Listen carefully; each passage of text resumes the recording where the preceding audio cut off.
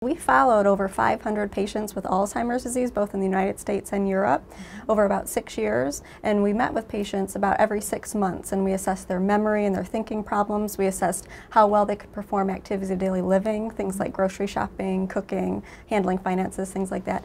And we also assessed their levels of depression. And what we found is that over time, not surprisingly, their functional abilities were tightly coupled to their cognitive abilities. So as their memory and thinking problems got worse, their ability to do their daily tasks also got worse. But that relationship wasn't perfect.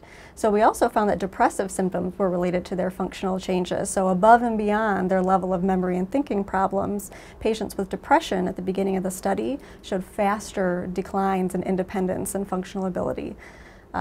And so what we think is that depressive symptoms are adding to disability above and beyond memory and thinking problems.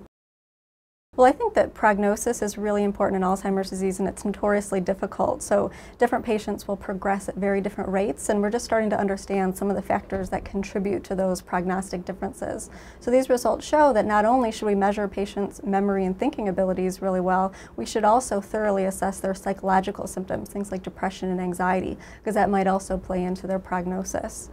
Clinically, with regard to treatment, we also think that thoroughly treating all sources of disability, not just memory problems, but also some of the psychological symptoms, could have incremental benefit on their functional ability.